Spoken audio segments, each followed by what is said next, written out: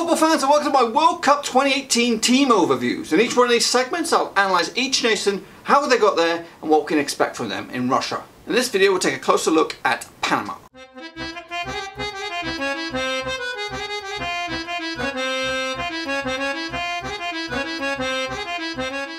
Panama are one of the debutants that will feature in this summer's World Cup, having qualified from a difficult CONCACAF campaign. The Central American outfit edged out Trinidad and the USA, finishing behind Costa Rica and Mexico. This will be unfamiliar territory for the Panama nation, however they could build on their Copa American tournament experience which they enjoyed in 2016.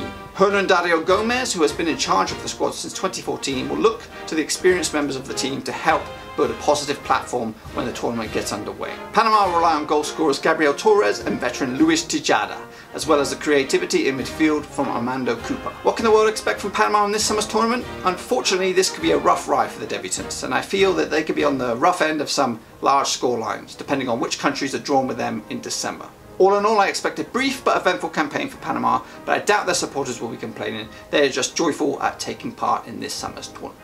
Well, that's a lot, folks. If you enjoyed this video, give it a like. If you have not done so already, please make sure you hit the subscribe button. It'll keep you bang up to date with all my World Cup videos as they happen over the next few months. Rovers fans, don't fret. Blackburn Rovers will always be my #1, so please stick around.